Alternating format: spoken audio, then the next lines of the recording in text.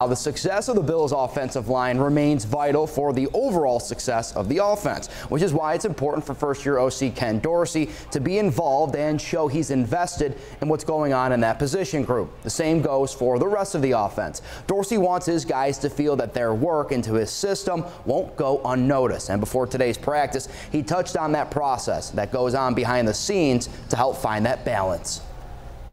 And I think it's important for the line to kind of have faith that I've got buy-in to what they're doing, and I think the only way to do that is be around them. I think it's important for the receivers and the tight ends to feel that way, the backs, and then obviously, the quarterback and how important that position is. You're going to be in that room a lot as well. So, you try to balance it and try to be as much of a part of each individual room as I can.